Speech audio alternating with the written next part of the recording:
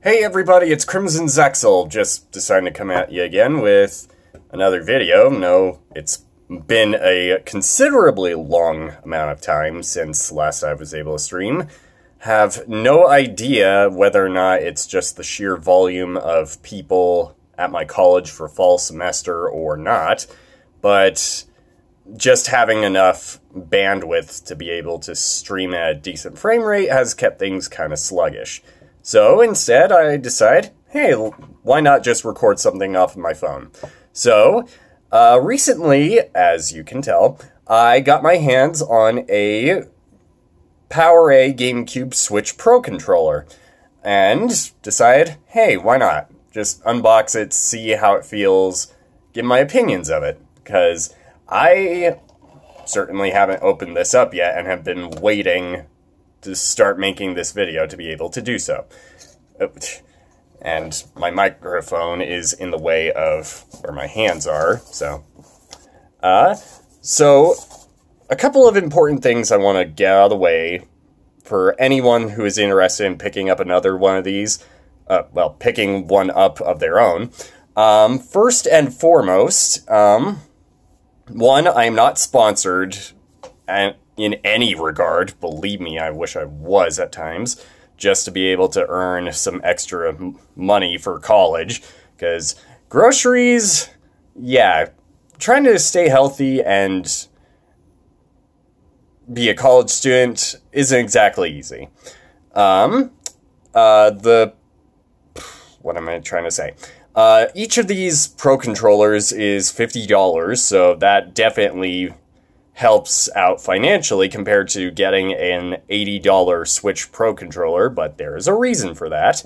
And this particular controller, the wireless controller, comes in like 5 different colors, being traditional GameCube indigo, the black GameCube controller, similar to the color of my GameCube, Wavebird gray, and then there were 2 GameStop exclusive colors, the first being silver and the other one being the one you see here, the gold.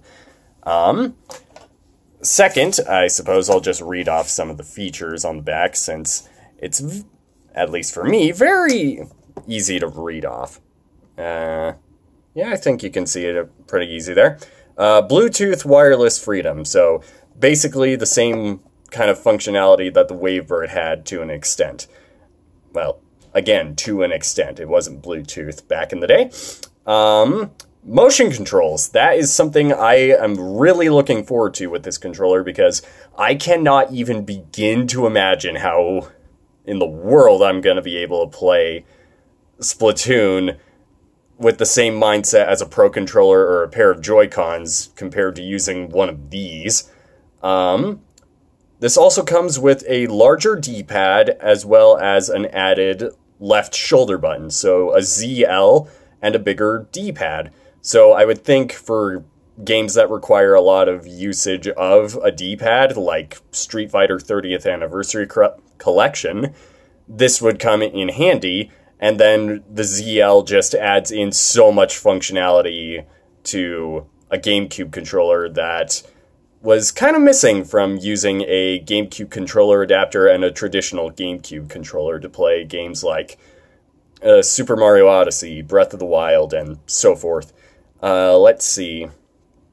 This game is also compatible with all Nintendo Switch games, with one little caveat. This controller does not support, if you can read that there, HD Rumble, IR camera, or Amiibo NFC. Personally, for me, that is kind of the one big disappointment I have in this controller, but it's fine because this controller is battery powered to begin with. They had to store the battery charging, well, the battery pack for the controller somewhere, so rather than storing the NFC reader inside of the center of the controller and having it a wired controller, maybe, I don't know if the wired versions of these PowerA controllers have NFC readers, but to make up for that, it's okay, I have Joy-Cons. Thirdly, because it is battery powered, this controller does have a warning light that comes on when your battery is starting to run low. So, let me see. So these 4 little indicators right here that would normally indicate which player position you are between 1 and 4. When the battery starts getting low, this will just light up and show you, hey, you need to replace your batteries or recharge them if you're using rechargeable batteries. In addition, this also includes 2 AA batteries. So that's pretty nifty right there. Just, hey, you have 2 AA's right out of the box. And fortunately, I have some rechargeable AA, so that makes up for it. So, without further ado, let's actually open this puppy up. Because I have been dying since I got this thing to be able to open the box, get a feel for the controller, so on and so forth. Dang it, come on. Try not to tear the box horrendously while trying to open this. Almost there. Yep, got it. There we go. Okay, so the batteries are right up in the top of the box. Just some energizers. Good to know PowerA has at least one of the reliable sources for battery power backing them up. Okay, so open the little flaps. Oh, there we go. This is an interesting way to box a controller. Sorry about the jarring camera angles right now. Trying to lift this out gently, but it is not wanting to budge. So let's try this way.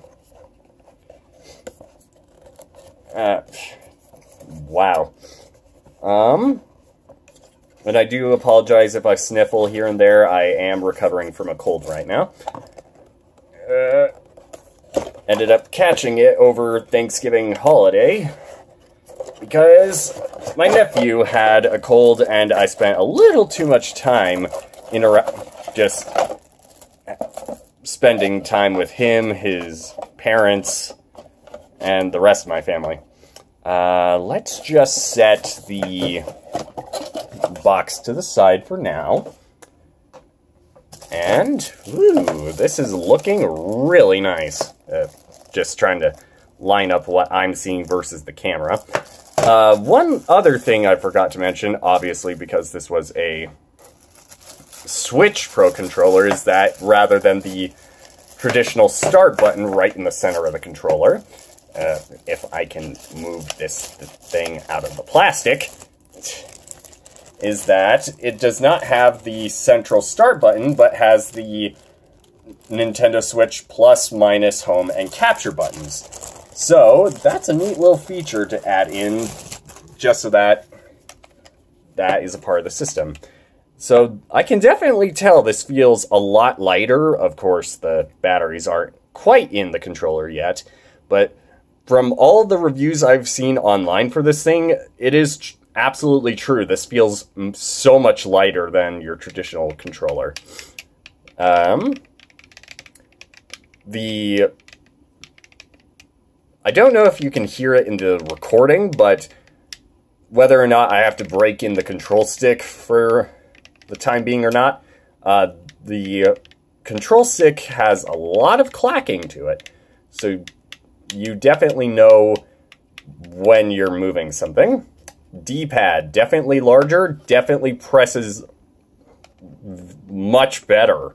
Like, my goodness, this feels so much better than GameCube controllers I've used before. C-stick, still a little stiff, but in time I'm sure it'll feel very well used. Let's see, B, A, Y, X, all feels the exact same as I remember. L and R. Definitely not as springy, but feels like it goes down very well. What am I even trying to say? It feels like Sorry. It definitely feels like it is spring activated, that there are springs underneath the controls so that they just pop right back up, as opposed to how old GameCube controllers used to feel. Oh, and the Z buttons, my goodness, these feel so good! Like, compared to a regular GameCube Z button, this feels incredibly well manufactured. Like, I'm gushing over this. Because it feels so much better than your regular GameCube Z button. Like, I can't even begin to imagine how well Splatoon is going to play using L to just dive into your ink and ZR to fire. So, opening up the controller's back, you find the battery pack, and it definitely looks like I'm going to... definitely an important bit of information. You will need to make sure that your Nintendo Switch system is updated to version 6.0.0 or later. So there is that to be aware of. So, I don't know if I'm going to edit in some additional footage of me playing Pokken or Splatoon or something with this controller, but I will hopefully let you know later on, and just see you then.